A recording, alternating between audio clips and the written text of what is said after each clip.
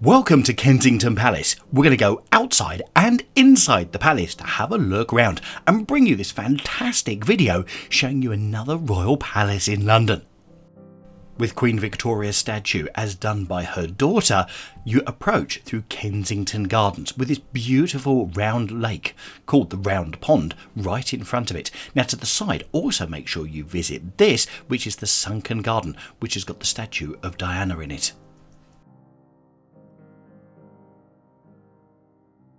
The statue was unveiled in 2021 by both William and Harry, and we have got a previous video on that, so if you want to just have a quick search, you'll find it on our channel. But this is just a fantastic place to walk around, as well as you're here at Kensington Palace. Certainly not one of the places you want to miss. As you then enter towards the front of the Royal Palace to go in, you'll find that you've got Charles III, here we go, in the grass with stones. Doesn't that look very good? So, once you're inside, you're greeted with this hallway. Now, as we go round, you'll also notice there's lots of different clothing designs. This is because during the time of our visit, and also during the summer of 2023, there is a couture exhibition that is on right around the palace. So as you're going round, you'll find there are all different gowns. Now, if you love stuff of a fashion, you're going to love this exhibition as well, because many of the gowns are from the different Met Galas over the last 5 years. A number of them you'll recognise. Now, the gown on the left here is from 1660s, and this was the earliest known English court dress, which Charles II established many of the traditions associated with going back to court. And in the 17th century, women began wearing these glorious wide-skirted gowns to court. The chain you can see hanging is the Order of the Garter from 1761.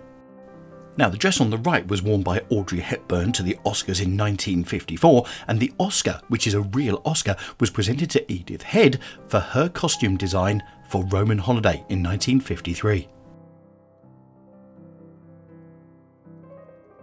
Both of these outfits would have been worn in the 1720s, and in the middle you've got a wash dish, also from the 1720s.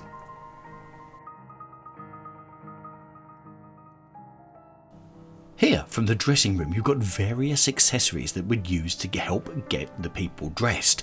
And on the right-hand table, you've got various shaving implements. And can you see also, right at the back, you've got a wig as well. Wonder how warm that was.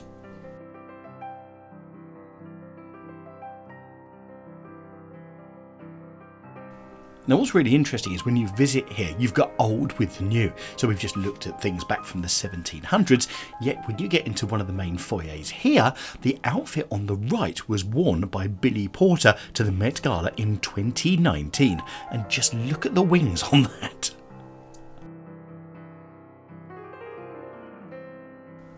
Now, this item here on the left has to be probably one of my favourites across the whole place, and this is Queen Charlotte's sedan chair from 1763. Now, whilst today's celebrities make an entrance by arriving in expensive cars, the 18th century courtgoers could be identified by their sedan chairs and carriages. None of them was more famous than this one of Queen Charlotte's sedan chair, which featured regularly in the newspapers, and an entire article in the Morning Post on the 6th of February 1813 described it as ornamented with medallions of the most elegant description. Now, what's really strange here is you've had various monarchs living here, and the last one was quite some time ago. But the whole palace has this sort of feel that you go into one area and it's one type of thing, and you go into another area and it's a different type, and it's almost like different parts of the palace have been bolted together, which is much like the construction of the palace. As different monarchs went in there, they added different pieces to it. Now, that was the King's Stairway, but here is the King's Gallery, and this is probably one of the most beautiful rooms in the whole palace, with paintings. Just look at this one of Charles I, easily recognisable with those facial features. And this is the point at which I then got told off and was told I can't actually video inside. So, little bits that we're now going to show you are things that I managed to record specially for you and on this channel. But just look at this room, you can just get an idea from the paintings. I think the artwork on the walls are incredible in their own name, but then you've got to take the time to also look up to the ceiling, because the decorations on the ceiling are also phenomenal as well. So whilst we're having a look at the fantastic artwork, let me tell you a little bit about Kensington Palace. Originally it was a two-storey Jacobean mansion, which was built in 1605 in the village of Kensington. Shortly after William and Mary assumed to the throne as joint monarchs in 1689, they began searching for a residence better suited for the comfort of an asthmatic William. And it was in the summer of 1689 that William and Mary bought the property, then known as Nottingham House, from the Secretary of State. They paid the princely sum of £20,000 for the house, and they instructed no other than Sir Christopher Wren, the surveyor of the King's Works, to begin an immediate expansion of the house. Now, in order to save time and money, Wren kept the structure intact and added a three-storey pavilion at each of the four corners, which you can see there today, providing more accommodation for the King and Queen and their attendants. And the Queen's apartments were in the northwest pavilion and the King's in the southeast. These are tapestries from the 1500s here hanging on the wall. Just sort of hanging there so you can get that close to them. Absolutely incredible. Now, for the next 70 years, this was used as the royal palace by the kings and queens of the time. The next monarchs to use this as a palace after William and Mary were both King George I and King George II. And actually King George II was the last reigning monarch to actually live in this place.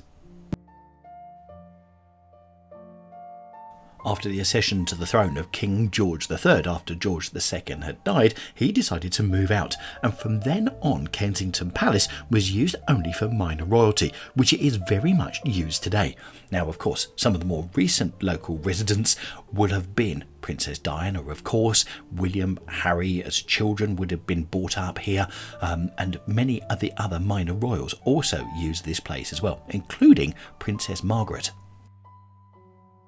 Now, what I love about this room is this would have been the drawing room or the room used for entertainment. And look at that mini theatre that they had set up there.